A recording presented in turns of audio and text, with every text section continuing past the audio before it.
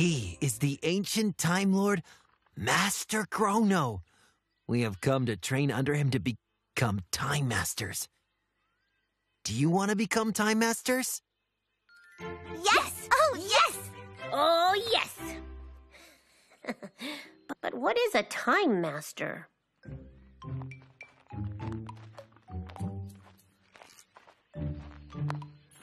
Okay, now remember. We must train hard and pay attention to whatever Mr. Chrono tells us. We know.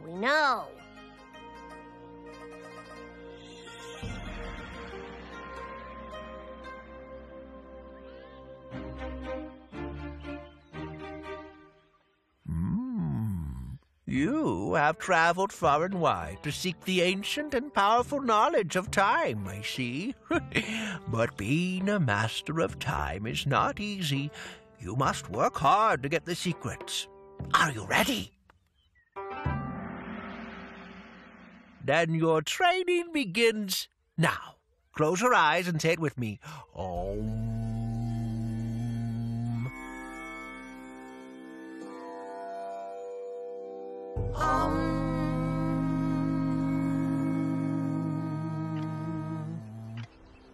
Time, as ancient and mysterious as our universe, tells us what to do when. Without time, this world would not be. Learn to respect time if you want to respect life. Now, where do we start? By learning about the hour, of course. We know what an hour is, Master. The small hand and the long hand together show the hour. Then tell me, kids, when the small hand is on the 3 and the long hand is on the 12...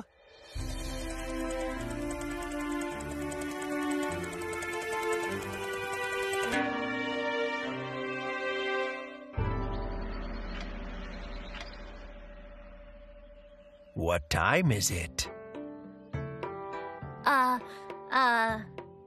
3 o'clock. 3 o'clock.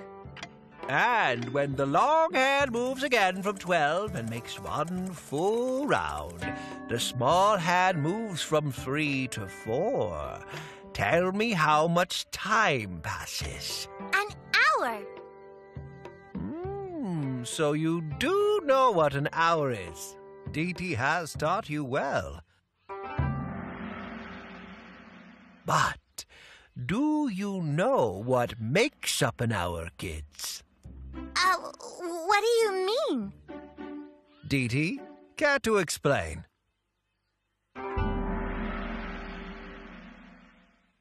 An hour is made up of something smaller.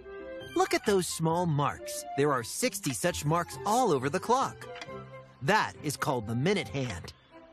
When it completes one full circle across the 60 marks, we say 1 hour of time has passed. Now, remember those small marks? There are 60 such marks all over the clock. And in an hour, the minutes hand completes one circle. So, we can say that an hour is made up of 60 minutes. So basically, when the minute hand moves from one of these marks to the next, it tells us that a minute has passed by. And like I said earlier, there are 60 such marks. I hope you kids understand. When the minute hand completes one full circle, it moves over all 60 marks, which means 60 minutes pass in one full round of the minute hand. And when the minute hand completes one full round, an hour passes too. Which means when an hour passes, 60 minutes also pass.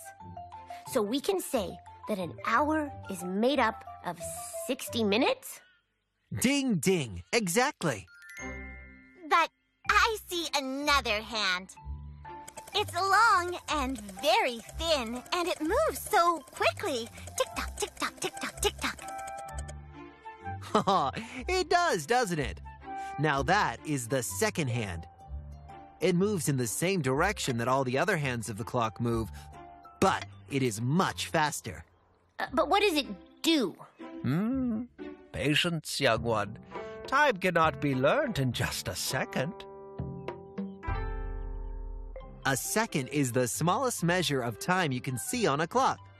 You see, when the second hand ticks 60 times across each mark and finishes one circle of the clock, 1 minute has passed, which means 1 minute is equal to... 60 seconds. And every time the second hand completes one circle, the minute hand moves from one mark to the next. So that means there are 60 seconds in 1 minute. And there are 60 minutes in 1 hour. Ding ding, you two. Oh, but that's so quick. Time is fleeting. It passes by in a blink. Which is why we must always make good use of our time. So now that we know all this, are we the masters of time? If only it were such a piece of cake. Cake. Where? Where? Where's the cake?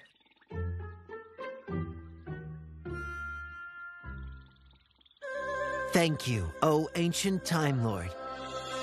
We seek your permission to leave now, until we return again in time.